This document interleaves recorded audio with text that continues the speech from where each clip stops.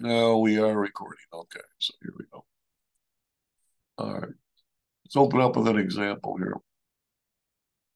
Suppose a teacher is studying the relationship between the number of hours a student studies every week and the student's grade on a test. The collected data is shown in the table. So it appears that we have 6 different students that were selected. The X data represents the number of hours that are studied, and the Y coordinate represents the percent that they've earned on the exam.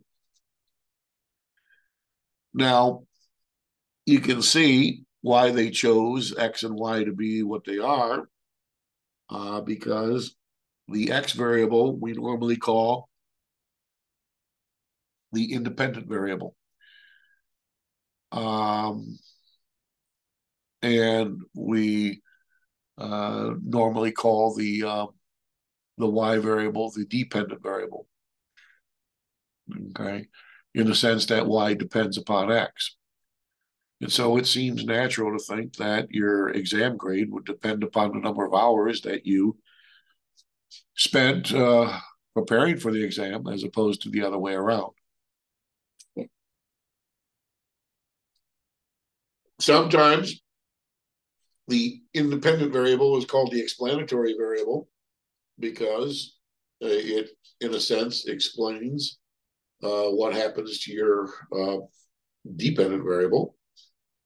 And the dependent variable is sometimes referred to as a response variable in the sense that it responds in such a way dependent upon what happens with the explanatory variable or the independent variable. Nonetheless, we have 6 ordered pairs here. All right, and notice the Y values are actually percents. Okay. Now, a scatter plot is a nice way to ascertain any sort of relationship that exists between paired data. And because we have ordered pairs, each with an X coordinate and a Y coordinate, we can plot them in the XY plane. And after we plot all the points that we collect, the data points we collect, the ordered pairs we collect, that's called a scatter plot. Normally, our scatter plots just occupy the first quadrant. Once in a while, they occupy some other quadrants, but normally it's just the first quadrant.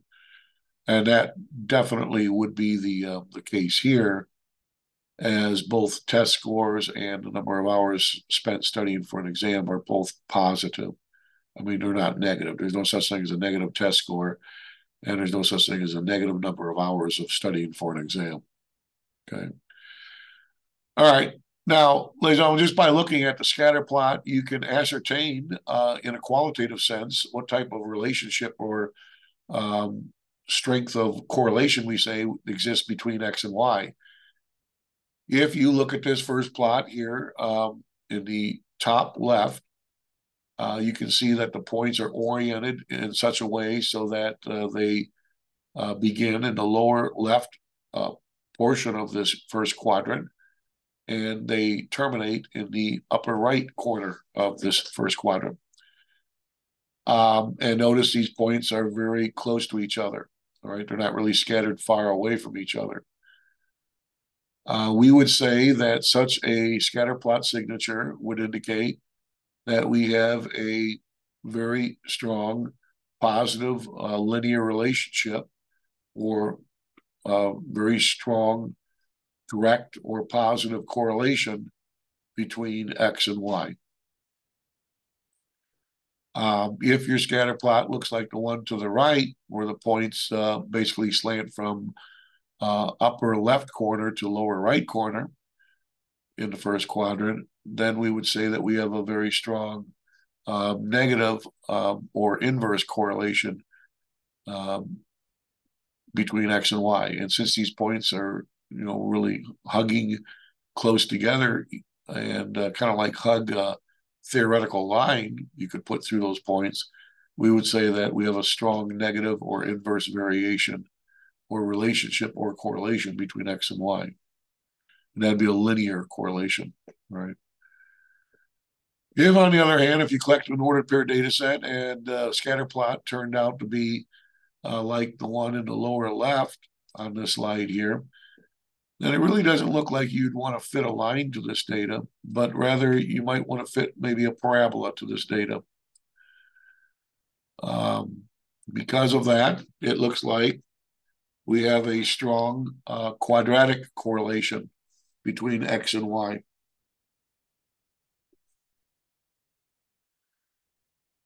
If you collected data and the scatter plot looked like this one over here, essentially it doesn't look like you have any discernible relation between X and Y. It just looks like a random scatter plotting of points.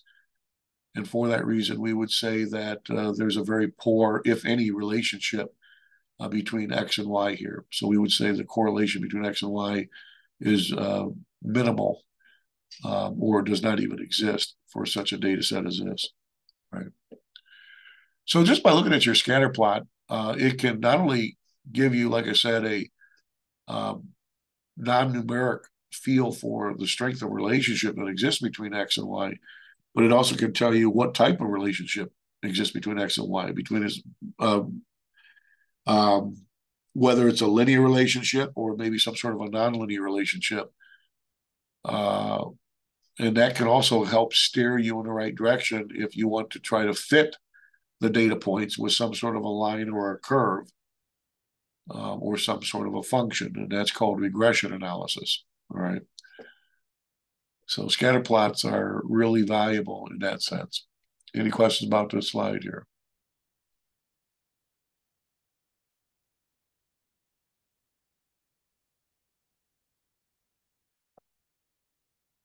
All right. Suppose we have this data set here comparing the heights in feet of 6 buildings to the number of stories each building has. So obviously it seems like the more stories that a building has, the higher it's going to be.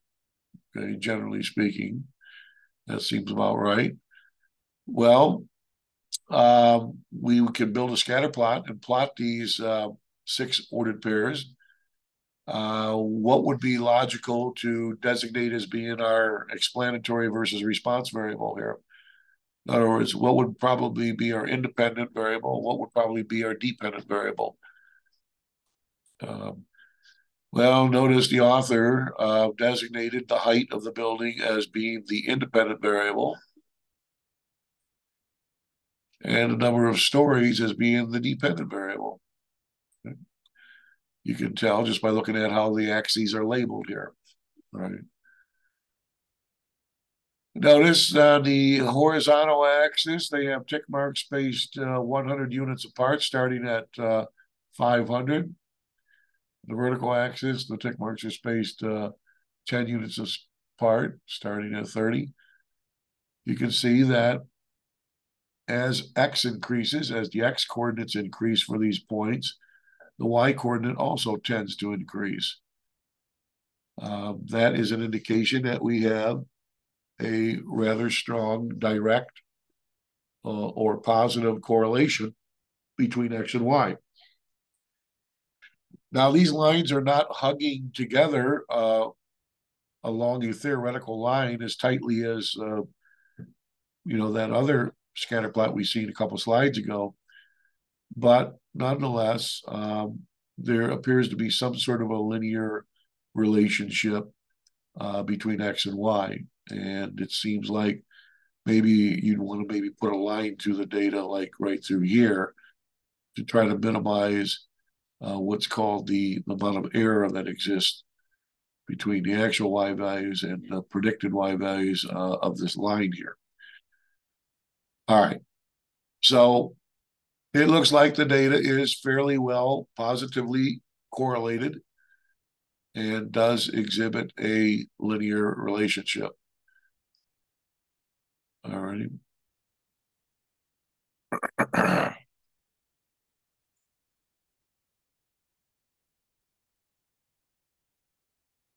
All right.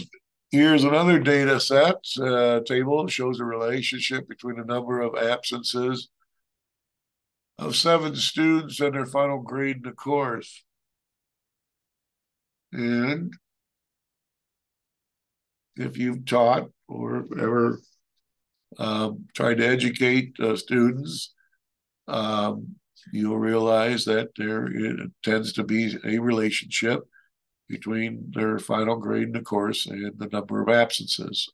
Usually that's um, a very strong linear inverse correlation between those two things there. The greater the number of absences, the lower in general the final grade is. Right. So they're calling the number of absences the independent or the explanatory variable, and the dependent or response variable is the final grade. All right. And you can see that as the number of absences increase, as the x values increase, the y coordinate values decrease, meaning the final grade tends to decrease. You can see that if you were to put a line through this data, it would fit the data points rather well. Next week, we'll show you how to build that line, to find that line that minimizes something called the sum of squared errors. It's called the least squares regression line.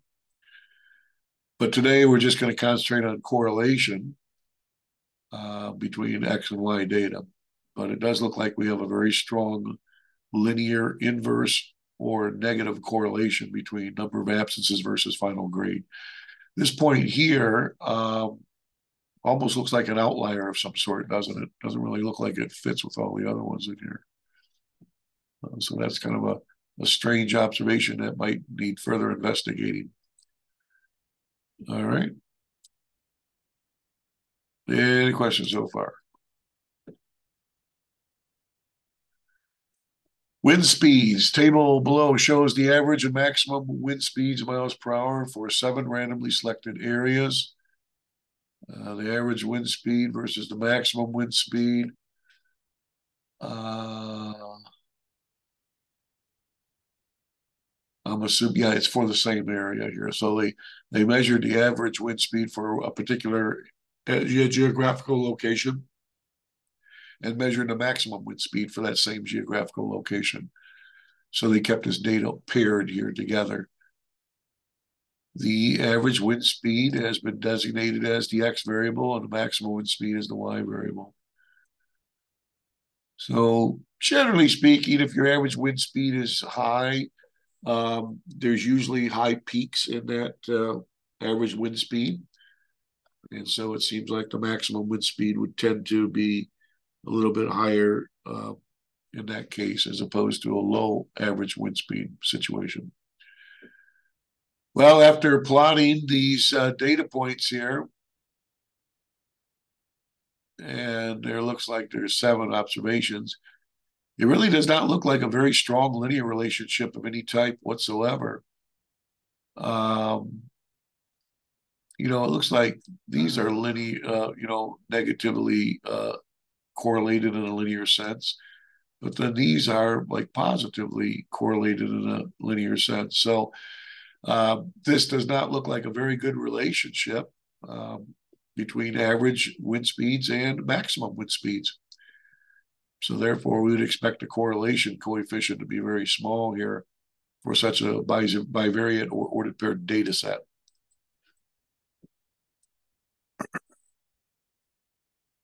Not a very good relationship here.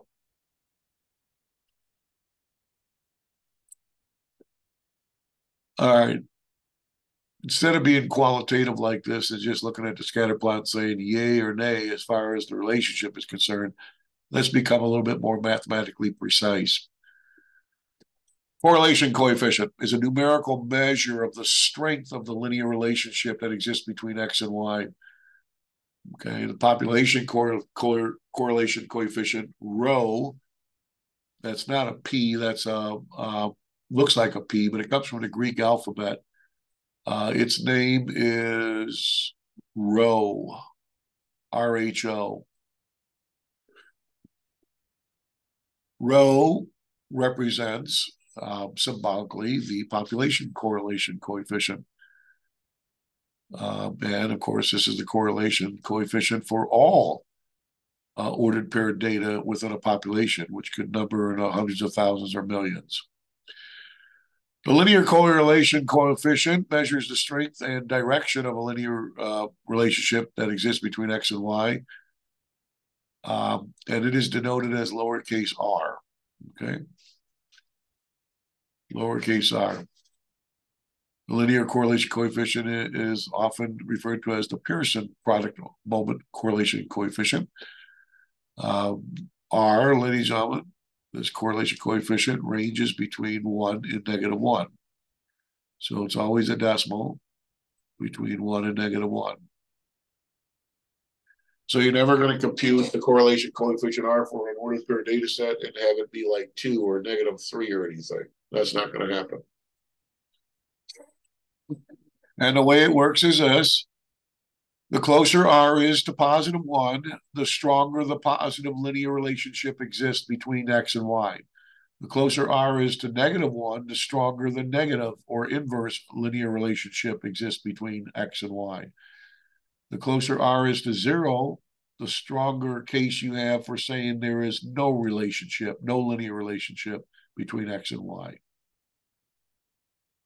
Okay, so this gives us a more precise numerical assessment as to the correlation that exists between our ordered pair data. It's called the Pearson correlation coefficient R. Well, how do we compute R?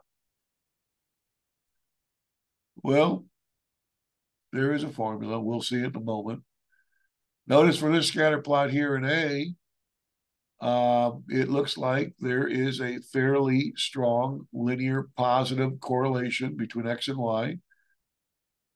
But these points are kind of scattered far away, a little bit far away from a line that you'd put right through the middle of these data points to, on average, appease all the data points. Because these points do not lie exactly on a line, we would say that, yes, there is a significant positive correlation between X and Y, but we would not expect R to be exactly 1. As it turns out, the correlation coefficient for this data set R was 0.50. Notice it's positive, indicating that you have a positive linear correlation between X and Y.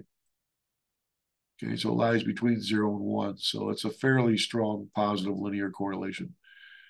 This one here, the data points not only exhibit a positive correlation, but tend to hug a line much more closely than an A.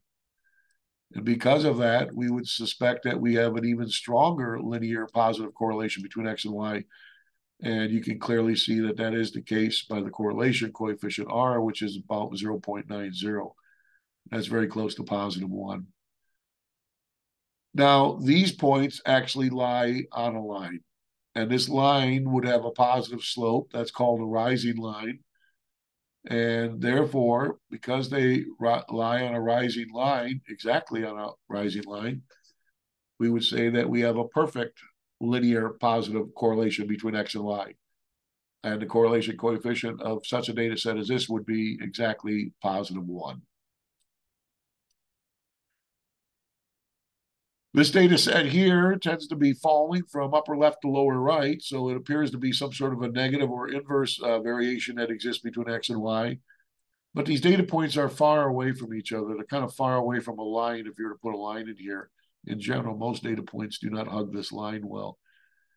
Therefore, we would suspect the correlation coefficient R would be negative to reflect the fact that we do have, in an overall sense, a negative or inverse linear correlation. But we would not suspect it to be exactly -1. As it turns out, it's -0.5. Again, a scatter plot represents an inverse or negative relationship or correlation between X and Y. And these points tend to hug a line a little closer than they do in D here. As a result, we would suspect R to be even closer to -1, -0.9. These points here lie exactly on a line. They're all collinear points. And this line is a falling line. It has a negative slope. And so therefore, we would say the correlation coefficient here would be exactly -1. That is the strongest negative or inverse correlation you could have between X and Y if R is equal to -1. All right, any questions about the scatter plots versus their corresponding correlation coefficient values here?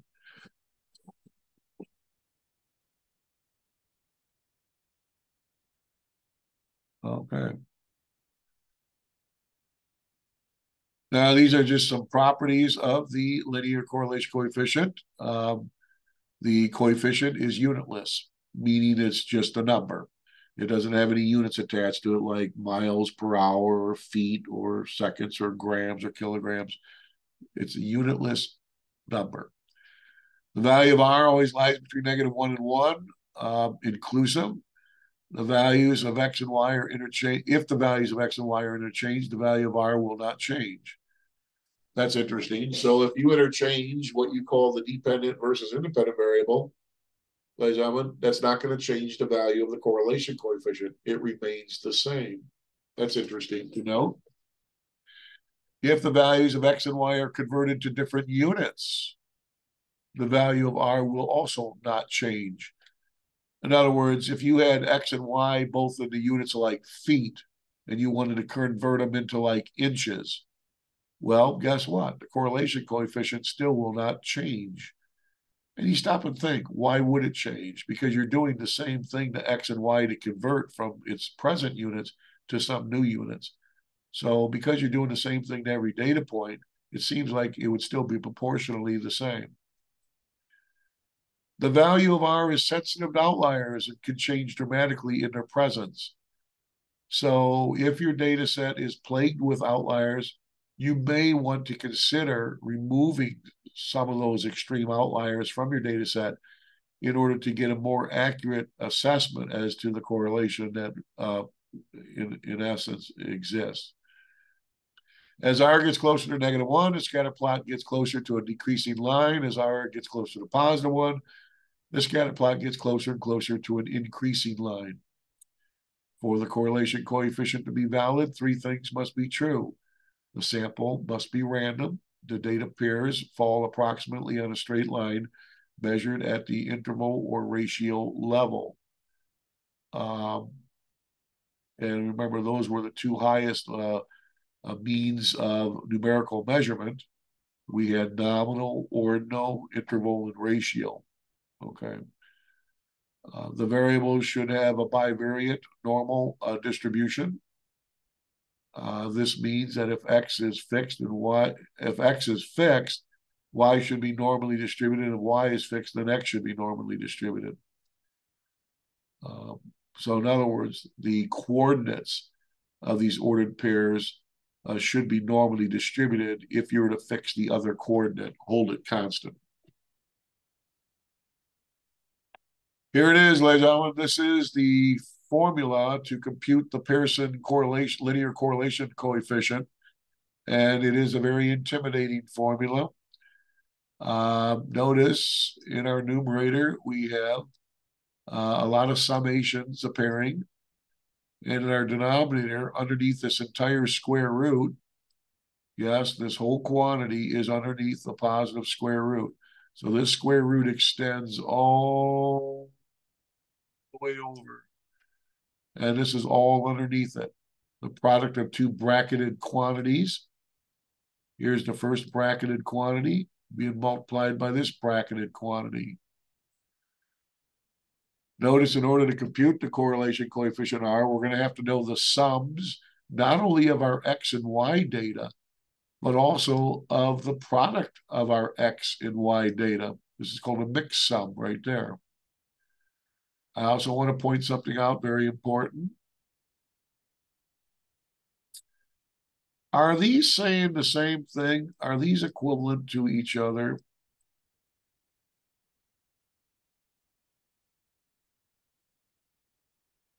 Do you think those are equal to each other?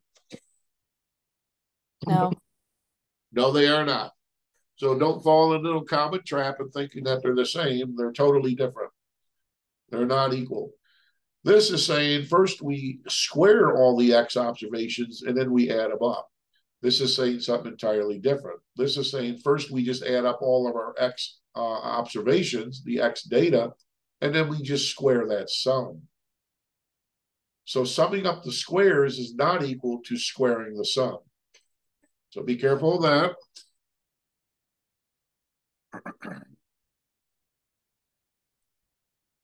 Now, the good news, ladies and gentlemen, is that we do have on our TI-84, we do have the correlation coefficient R that's computed for us automatically when we enter an ordered pair data set into our list.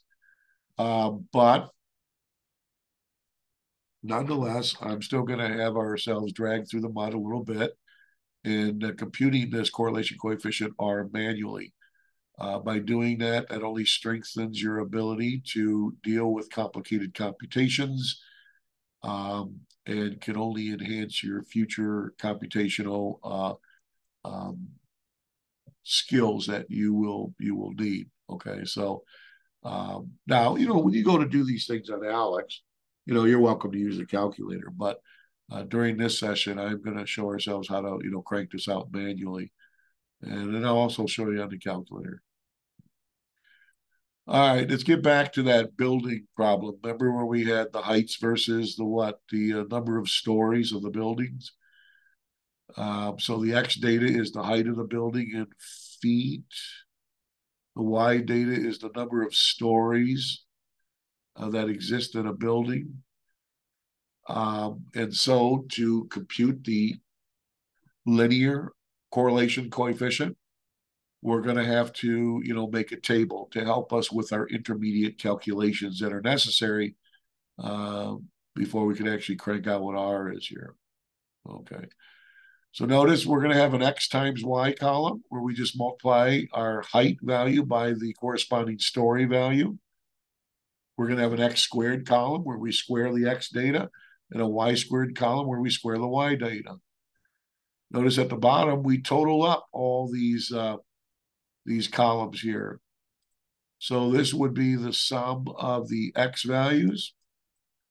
This is the sum of the Y values. This is the sum of the X times Y values. This is the sum of the squared X values. And this is the sum of the squared Y values. All right. And obviously, we need to know all these values in order to put these into the formula and having any hopes of computing R, the correlation coefficient between the height of the building and the number of stories it possesses. So you see how this table helps us out, cranking out these needed values here and these needed statistics. All right. And so now what they do is they substitute into this formula everything that we know. In other words, how many ordered pairs do we have here? 1, 2, 3, 4, 5, 6 ordered pairs. So lowercase n is going to be 6. The sum of the X times Y data is going to be 283,901 minus the sum of the X data, which is 4,543, times the sum of the Y data, 351, all divided by the positive square root of 6 times the sum of the X squared values, which is 370, well, that's 3,700,051, minus the square of the X values. Notice it's not the sum of the X squared values, it's the square of the X, the sum of the X values, which is the square of 4,543. That's all in one bracket, times 6 times the sum of the Y squared values, which is 220. What is that? 220,000, 22,003, right?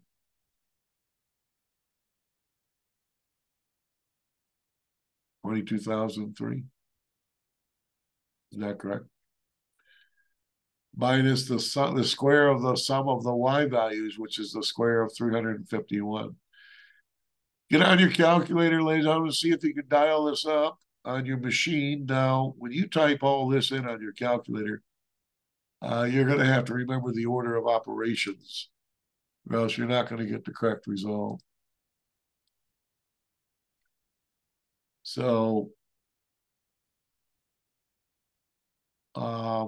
what I'm saying here is that when you dial this up here, you need to put parentheses around your entire numerator. Open parenthesis, 6 times 283,901 minus 4,543 times 351, closed parenthesis, divided by now the square root. Second x squared button brings up the square root function. Open parenthesis instead of an open bracket, we have 6 times 3,700,051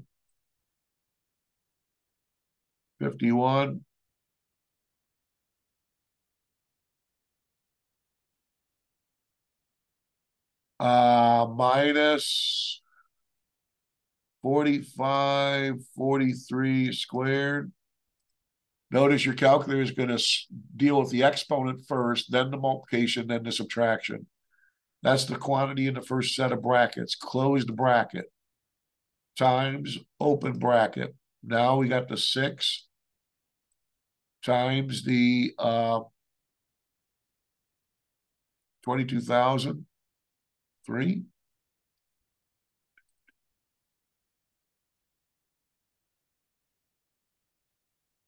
minus the 351 squared.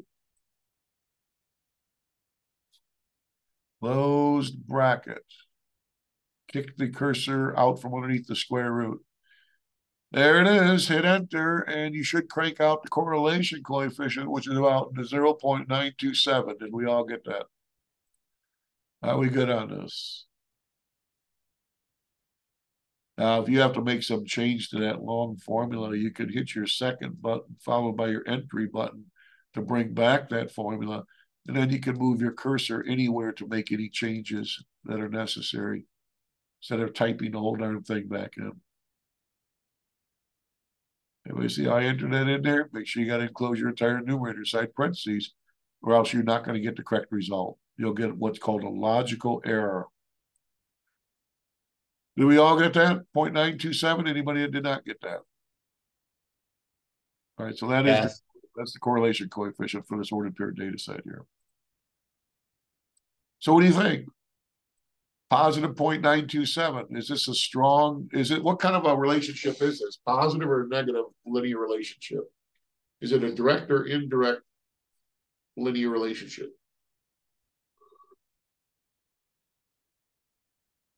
Since the correlation coefficient R is positive, what do we say?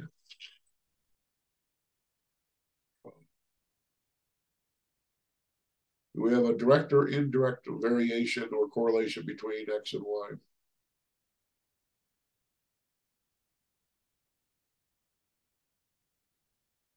Positive. Yeah, it's positive.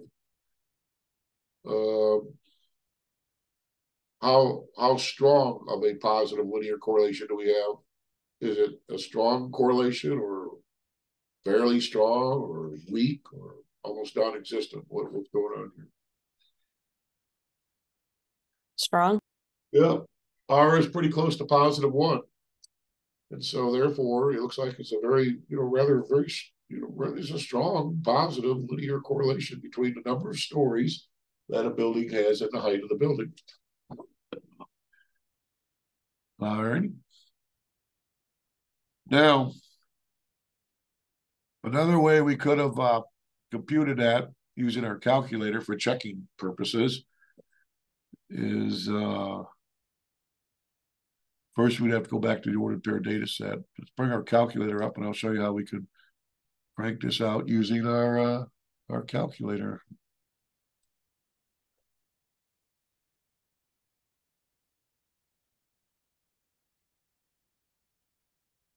All right.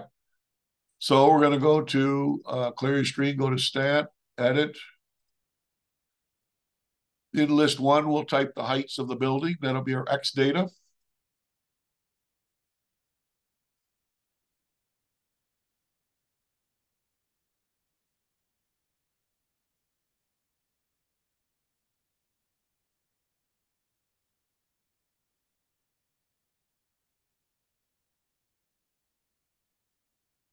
And in list 2, we're going to type in the number of stories that the building has.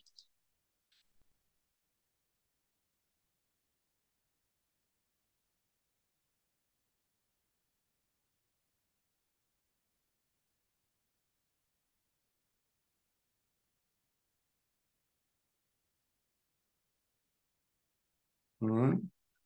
So we enter our bivariate data set into list 1 and 2 respectively.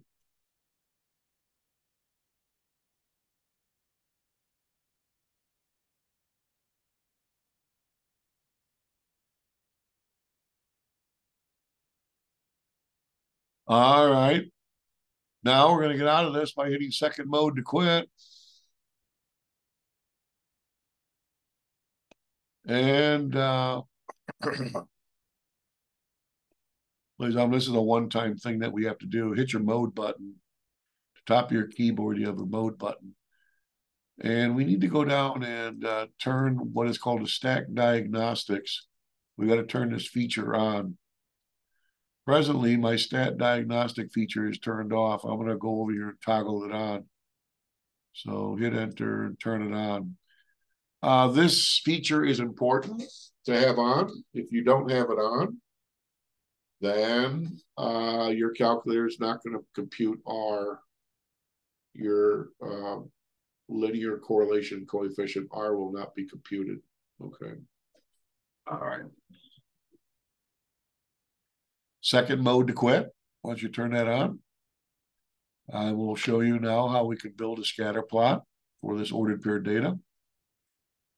We need to go into our stat plot mode. So that would be your second key followed by your Y equal key.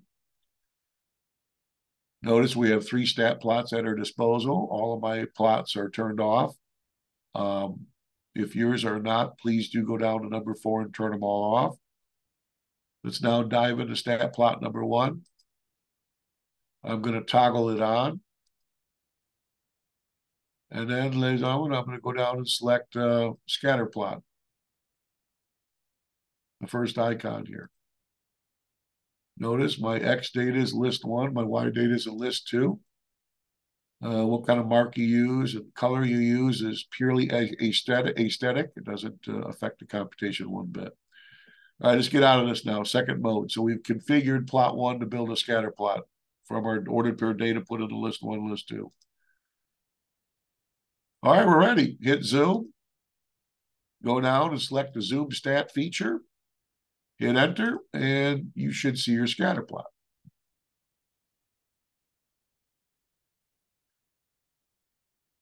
Now, one data point here is just not conforming. What data point does that appear to be? It looks like it just doesn't belong, or it's messing around with our linear relationship big time.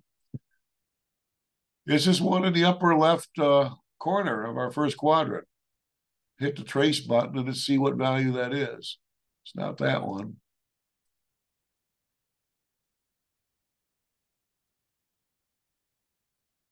It's 8776. Wait a minute here. Well, that's why it's messing around with things, because that should not even be there, because I did not type in my ordered pair correctly. It should be 887,76. I only typed in 87. No problem. Just go back to stat, edit, go down to that bogus entry of 87 and overtype it with 887. No problem. Okay, there we go. Now we'll build that scatter plot again. Zoom, zoom stat, and there we go. That looks a lot better. You hit your trace button, ladies and gentlemen, you can walk along these points here by hitting your left or down arrow key, or one of your arrow keys, right arrow key. You can move from data point to data point and see what ordered pair it is. Okay. All righty. So that's your scatter plot there. Now, how are we going to bring up our correlation coefficient R? We can do that. Let's see.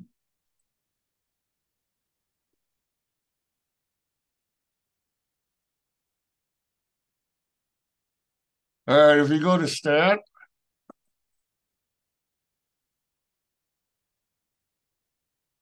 go to calculate, you go down and grab the lin-reg function. That's short for linear regression. Hit enter. X data is in list 1, Y data is in list 2. Just go down to calculate, and we're ready. Just hit enter.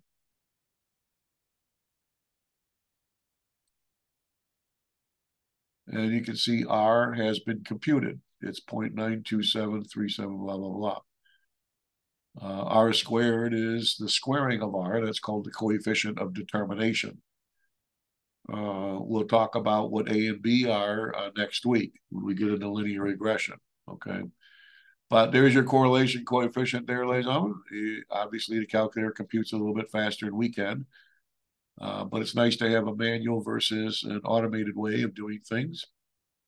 Nothing wrong with that. It's good to see the underpinnings behind the scenes as to what's generating this number so that we can appreciate it. I mean, stop and think. If we never looked at the formulas as to where our numbers are coming from, then we would all become just button pushers in society. Do you agree? And being all button pushers in society, ladies and gentlemen, we would not be able to extend or extrapolate a field into new ideas or uncharted waters. For that reason, it's important for somebody to know the theory behind the scenes, okay? It's these people that extrapolate the ideas and create new ideas and take a field in brand new directions, all right? If we're all button pushers, well, that's all we are, is button pushers, all right? That's not going to help us to take a theoretical idea and expound upon it or develop from it or derive from it brand new ideas or brand new formulas or theories, okay? So it's important to see the theory behind the scenes, the formula behind the scenes. That's like, the analogy would be all of us probably know how to drive a vehicle as opposed to being an auto technician, a person that actually knows the underpinnings of what makes an automobile do what it does. There's a huge difference between the two, ladies and gentlemen. Okay, it's easy to get in and just turn a vehicle on and press on the gas pedal. But when it comes time to maybe changing out a bearing or maybe changing out a clutch or something like that, that's where we fall short. Do you agree? So somebody's got to know the underpinnings and how things work. Same thing in math. Somebody's got to know the formula, all right? The theory behind the scenes. Very important. Okay, so there we go. Were you able to follow me with all that? Well, it's all being recorded here, so you can look at that if you missed anything. Okay, now, Liz, I want to show you this hypothesis test here, which is a it further reinforces, okay, our hunch, if you will, as to what type of correlation we have between X and Y. A value of R close to 1 or -1 suggests, of course, that we have a very strong linear relationship. But this strong linear relationship could be due to change when there is no linear trend in the population. We can use a hypothesis test to make this decision as long as the data are quantitative, come from a random sample. A scatter plot shows a rough linear trend. There are no outliers, and the variables X and Y both come from normally distributed populations. If, in general, that's all true, those assumptions, we can then conduct the following hypothesis test. We can test the null hypothesis that says the population correlation, linear correlation coefficient is equal to 0 versus the alternative statement that says, no, it is not equal to 0. Okay. And the bottom line is this. If sample evidence is strong enough to suggest that we can reject the null hypothesis and go with the alternative statement, then, ladies and gentlemen, that's saying the population correlation coefficient is not equal to 0, which means that there's probably strong evidence to suggest that there's some sort of a linear relationship between X and Y, whether it be a positive or a negative relationship. If, on the other hand, sample evidence is not strong enough to enable us to reject the null hypothesis, then there might be strong cause to say that essentially there's poor or maybe no linear relationship between X and Y whatsoever. All right. And our test statistic here is distributed according to the student t distribution. And this is it. Notice that we need to know the sample correlation coefficient R and also the coefficient of determination R squared, along with the number of ordered pairs. We'll substitute things into here, and this is our test statistic value. The test is conducted with n minus 2 degrees of freedom.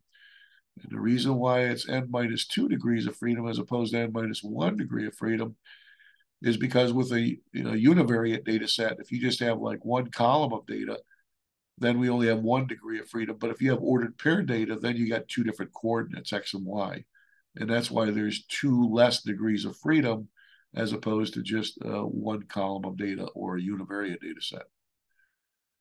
All right.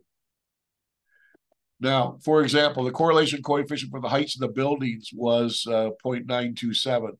Let's test the significance of this value at 5%. So in other words, we're going to test these hypotheses at 5% for the building heights versus stories in the building. Now there's 6 data ordered pairs. There's 4 degrees of freedom. 6 minus 4, 6 minus 2 rather is 4 degrees of freedom. You could either use your t-table or you could use your inverse t function to find your critical t values. This is going to be a two-tailed test. So there's going to be 2 critical t values. And here again, this would be a picture of the student t probability distribution. You got 2 critical t values here, one that is negative and one that is positive 2.776. These are going to be the values that separate the reject from the do not reject interval or region. Notice our test statistic.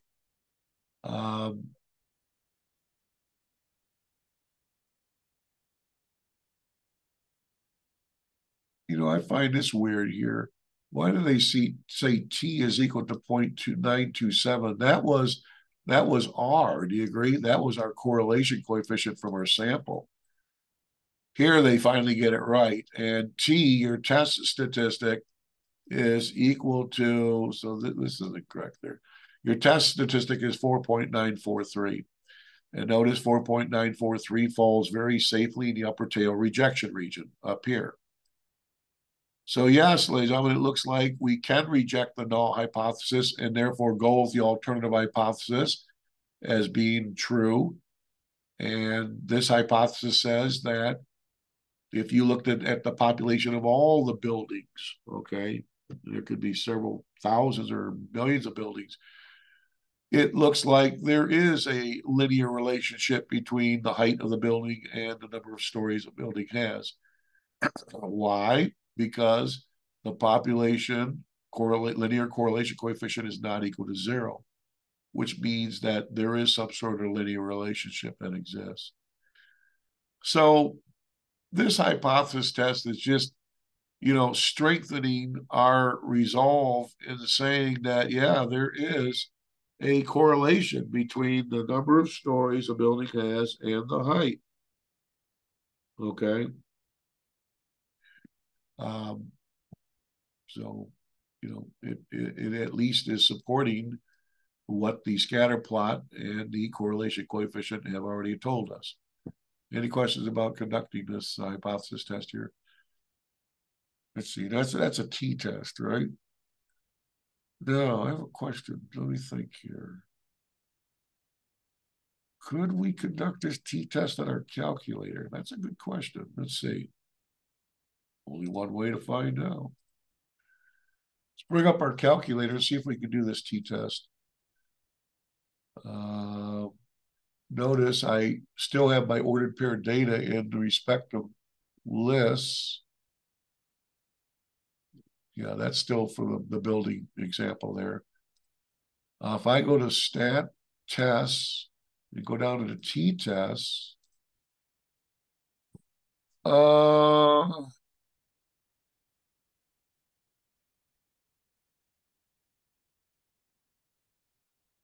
And if we select data, let's see. Yeah, the problem here is it's only going to allow us to have one list of data for the t-test, not two. So it's not looking at this as being like ordered paired data here.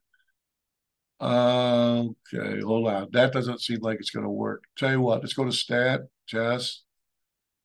Let's keep scrolling down and see if there is a test out here.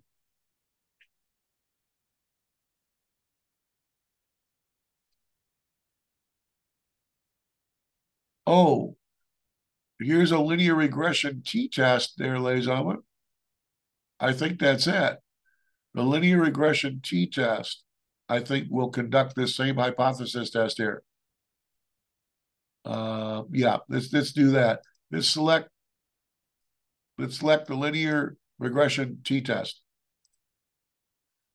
Notice the X data is in list 1, Y data is in list 2.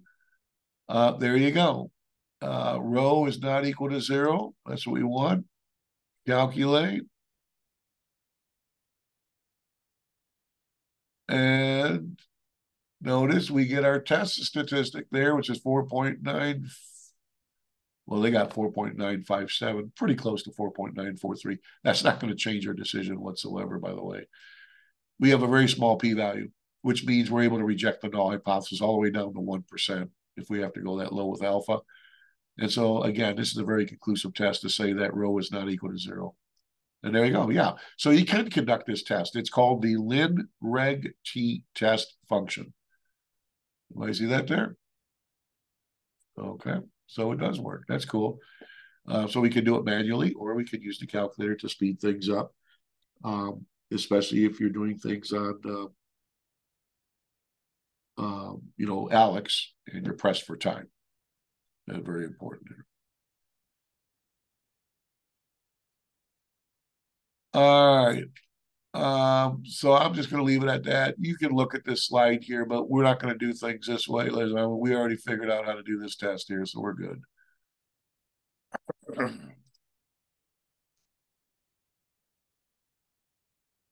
All right, correlation versus causation.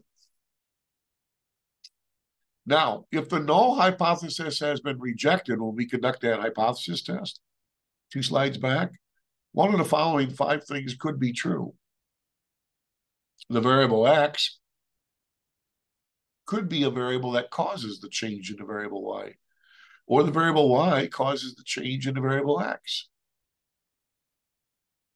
In this situation, there's a confusion between cause and effect.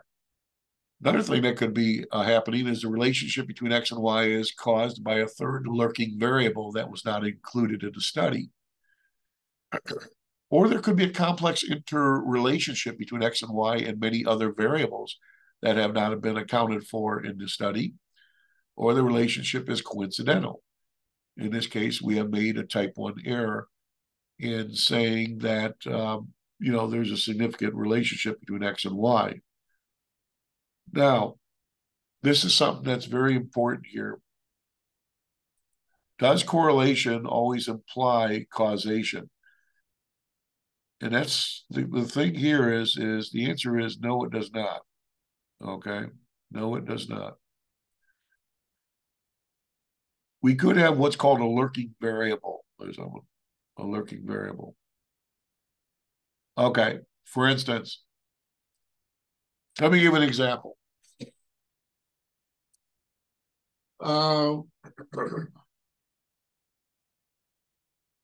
Suppose X represents the number of crimes that are committed in a big city. And suppose that Y represents the number of air conditioners that are turned on by people that live in the city. Well, in the summertime, when it gets hot and humid, cities usually are called heat islands. They tend to retain a lot more heat, deliver a lot more heat after the sun sets. For that reason, air conditioners are, usually going to be on more so in big cities than they would be out in the rural areas. And statistics show in general that crimes are more so committed in the warmer temperatures or the warmer seasons than they are in the colder seasons. So I have a question for you, Liz. I mean, if I was to collect an ordered pair data set with X being the number of crimes to say that were committed in a month in a big city, and Y being the number of air conditioners that were turned on during the month for that same city. If I was to collect an ordered pair data set for many, many, many large cities around the country or the world, my correlation coefficient would show that there's a strong positive correlation between the number of crimes that are committed in the city versus the number of air conditioners that are on in the city. Strong positive correlation. In other words, in general, this correlation coefficient will show me that when crime rates increase, air conditioner rates increase, and vice versa. I have a question for you. Just because these two variables are strongly correlated with one another, does it mean that they are cause and effect for one another? Does it mean that if a crime is committed, that will cause somebody to flip on their air conditioner? What do you think?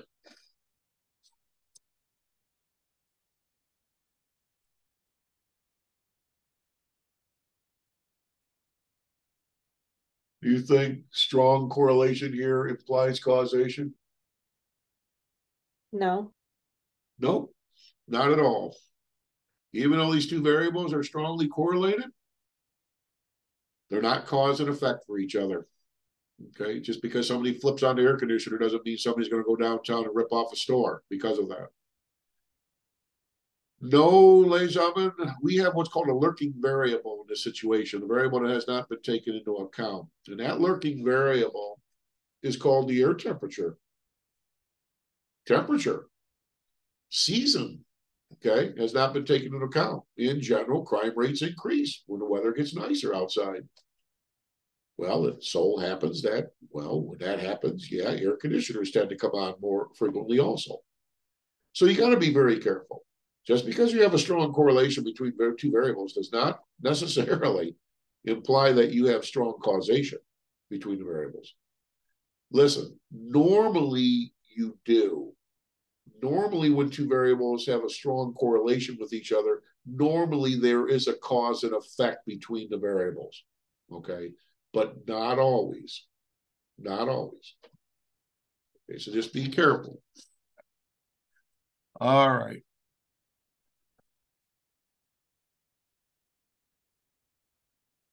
Okay, well, let's go to our textbook here in the remaining time and see if we can get into trouble here. We'll be hanging out in section 10.1. Trying to pay some bills today.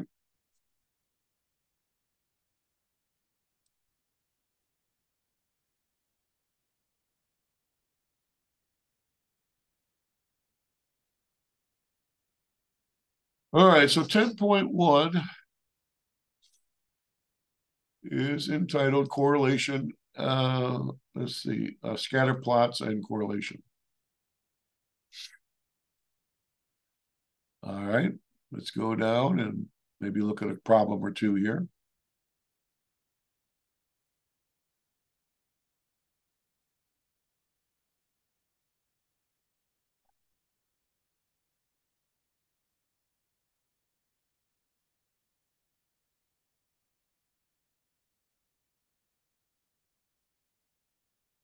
All right.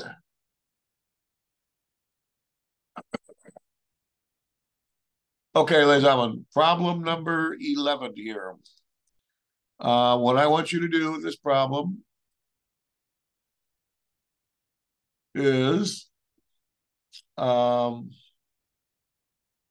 couple of things here. Number one, I want you to compute the correlation coefficient R. Please do so manually using the formula, and I'll put the formula up here in a moment.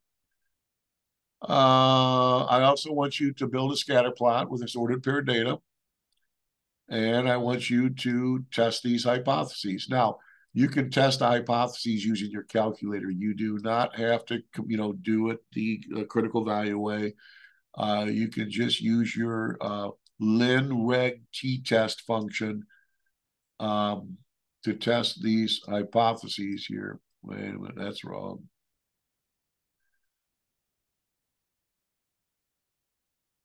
Okay.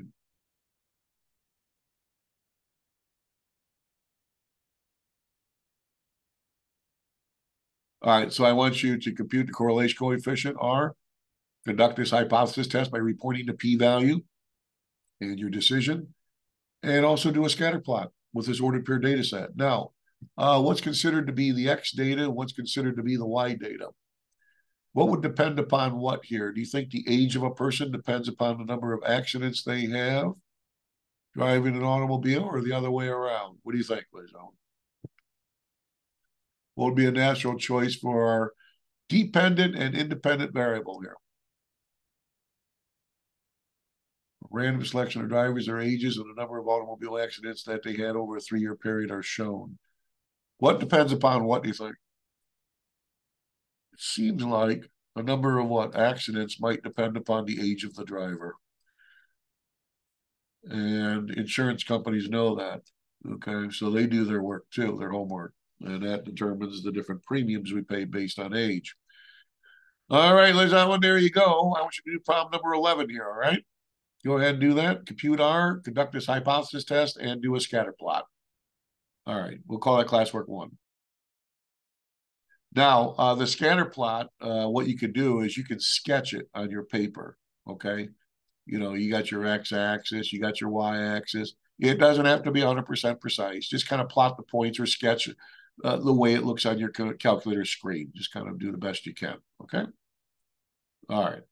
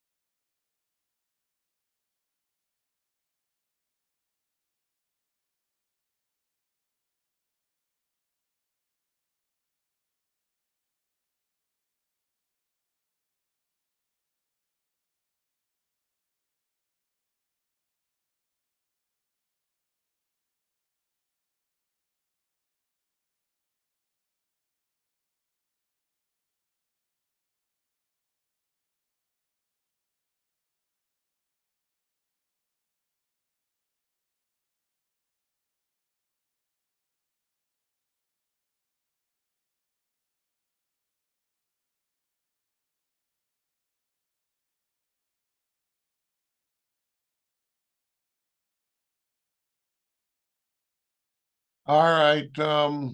This would be the scatter plot of the data set, where the horizontal axis is the age, and the vertical axis is the number of accidents. You can see, ladies and gentlemen, that there's a fairly strong linear inverse correlation between age versus number of accidents. In general, as the age of the driver increases, the number of accidents tend to decrease.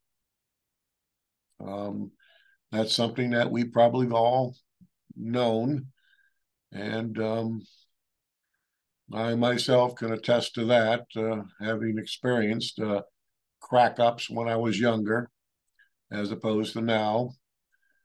But this is not necessarily saying that all young drivers experience accidents. Some don't.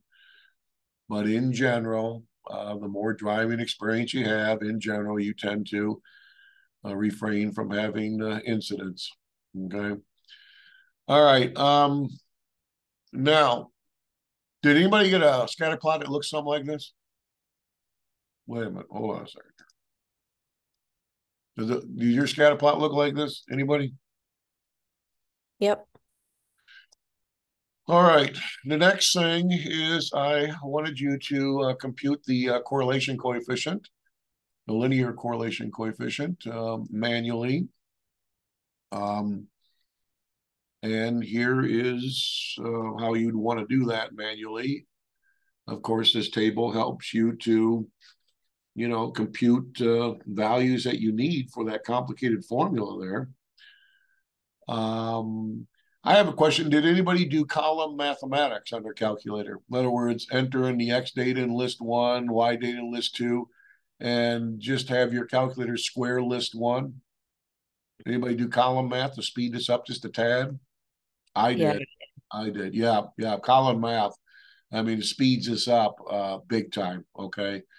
And you can use the one var stats feature for each of these columns to get the sum of each column. If you don't want to manually add them all together, just go to one var stats, select like list 3, which will sum, and then look at the sum of X, which is really the sum of X squared in that case, which will give you the 9340. So your calculator can really help speed up, the drudgery of even the manual way of doing this. And then once you find all these quantities out, you can plug them into the Pearson linear correlation coefficient formula. There's 8 ordered pairs. I put all the values in where they belong according to the formula. That's the sum of your X, Y values. That's the sum of X times the sum of Y.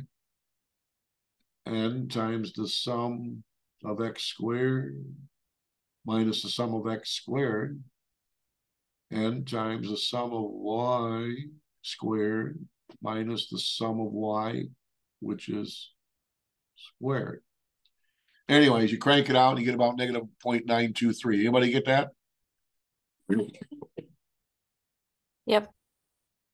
All right, and that basically is in line with what we would expect after having seen the scatter plot, that we have a very strong negative linear relationship between the age of a driver versus the number of incidents or accidents that are experienced. And that's comforting to know, ladies and gentlemen. So there's at least one good thing that happens to your life when you get older. Usually it's not health, but you tend to have less accidents behind the wheel. That's a good thing. Hopefully your health holds out too when you get older. Anyways, conducting the hypothesis test, the Lin-Reg t-test for testing the hypotheses that the population correlation coefficient is equal or not equal to 0, I came up with a p-value which is about a smidget larger than 1%. Okay, and so notice we can reject the null hypothesis all the way down. Well, it has to be a little above 1% for alpha, maybe about 2% for alpha. So we'll reject the null hypothesis and conclude that the population correlation coefficient for all drivers, the whole population, which could be in the millions, is not equal to 0, which indicates that there is a correlation between driver experience and number of accidents. Okay, this hypothesis test is reflecting that too. Okay. All right. Did anybody get that p-value? Yes. Okay. And so we did a lot of work there if we did the problem manually. Let's see if there's any other interesting problems in here. Let's see. Students, what's going on here? 16 randomly students here. Yeah. Okay. What I want you to do with this data set here, ladies and gentlemen, is two things. I want you to use your calculator and build a scatter plot. Now, this data shows the final exam grades for 16 randomly selected students taking both college algebra and statistics. Use the college algebra scores for the independent variable. This will be your X variable, and the statistics scores for the dependent variable. I want you to make a scatter plot, and I want you to compute the correlation coefficient R. You do not have to compute the correlation coefficient R manually. Just use your LinReg, okay, your linear regression test to crank it out for you. All right, go ahead and do that. We'll call this class work number 2. All right, so I want to scatter plot and just compute R using your calculator. Oh, while you're at it, why not just do the t-test also, okay? All right, so do those 3 things. Scatter plot, compute R, t-test. Do it all using your calculator. Don't compute R manually. All right, go ahead.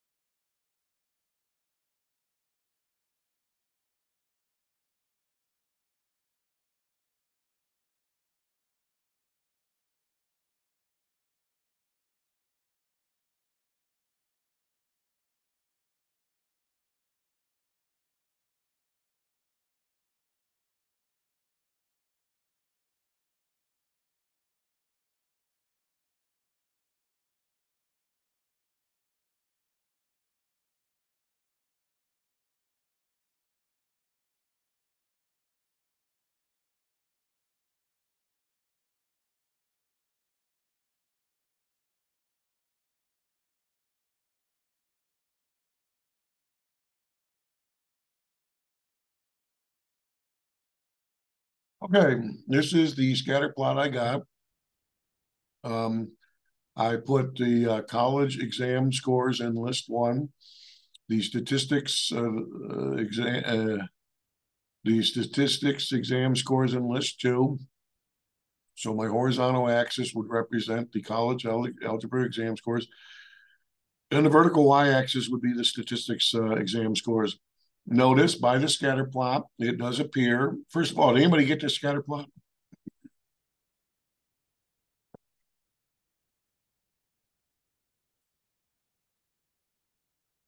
Anybody scatter plot look like this one?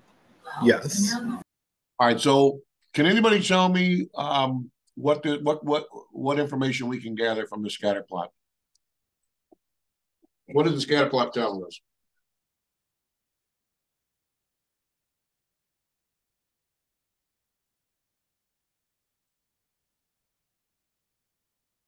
That is positive.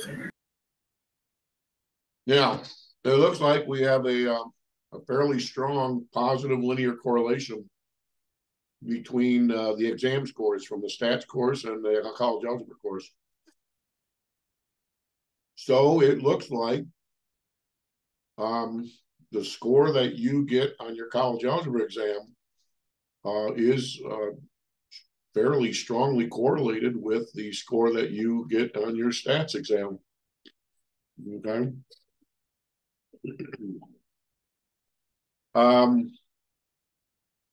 Let's go take a look at the correlation coefficient.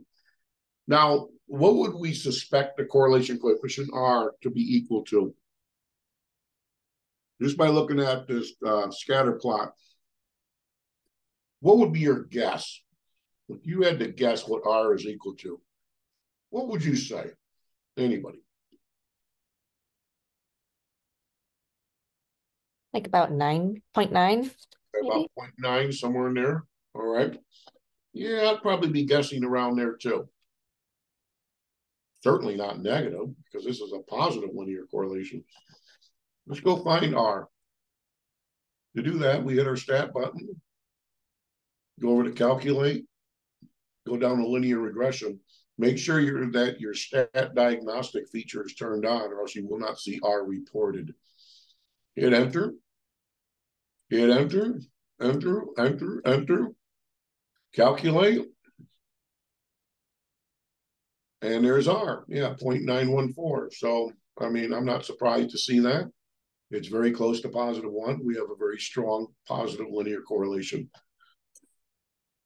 Now, when we conduct that t-test, what would be your guess as to what the p-value for that t-test would be? Would it be a large or small p-value? What do you think?